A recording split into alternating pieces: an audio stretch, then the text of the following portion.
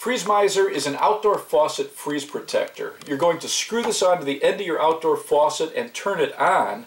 And the way this works is it's constantly measuring the temperature of the water inside the outdoor faucet. When it gets below 37 degrees, it's going to allow it to start to drip a very small amount of water, and that's going to draw the warm water from inside the house. Once this gets above 37 degrees, it's going to shut off, so you're using very little water, and this is going to prevent the pipes from freezing and bursting, which can cause extensive damage. And I'll put some more information underneath the video.